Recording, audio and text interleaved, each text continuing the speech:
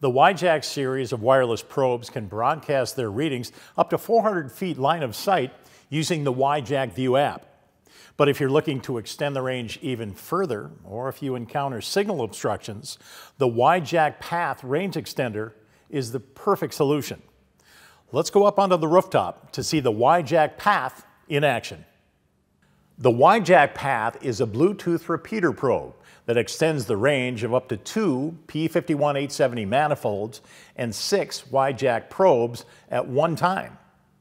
As the technician moves away to begin service on another unit, the P51 and YJACK temperature probe readings disappear once the tablet moves out of range.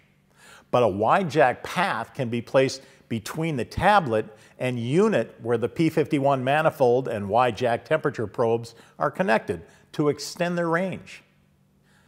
When the YJACK Path is powered on, it illuminates lights for each Bluetooth device that it's repeating.